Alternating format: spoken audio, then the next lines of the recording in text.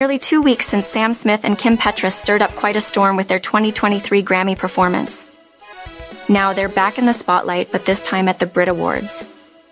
On February 15th, the UK broadcasting regulator, Offcom, disclosed that Smith and Petras' Brit Awards performance on February 12th had received more than 100 complaints for its satanic imagery.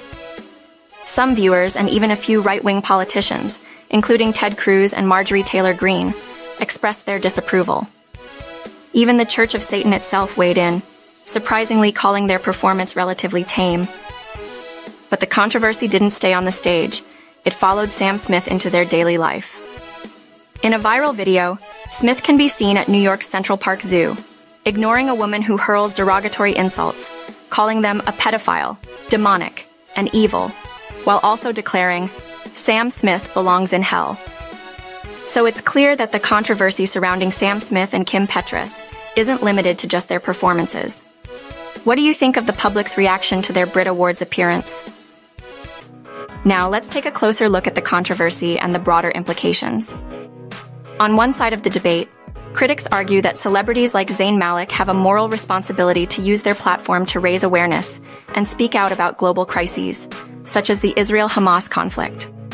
They contend that remaining silent on such important issues can be seen as a failure to use their influence for positive change.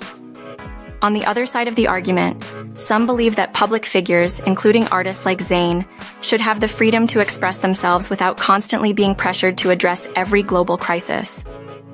They argue that it's not fair to burden celebrities with the responsibility of representing the world's problems, and that they should be allowed to engage in personal activities, such as celebrating Halloween, without being judged. As with many debates, there is no one-size-fits-all answer.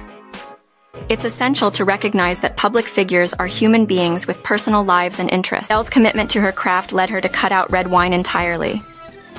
She shares the humorous details of the aftermath. A tongue and mouth turned red, resembling a disaster that jeopardizes her vocal prowess. Beyond the headlines, Adele's journey involves sacrifices for her passion. The singer, a mother of an 11-year-old, has faced not just a career hurdle but also health challenges, currently dealing with a chesty cold and fever. Last month, Adele shared more about her past struggles, admitting to being borderline alcoholic in her 20s. This newfound openness with her fans showcases the strength it takes to overcome personal battles and the importance of prioritizing mental and physical well-being. Provoking topic. Please share your thoughts below, and don't forget to like and subscribe for more in-depth discussions on current events and trending topics.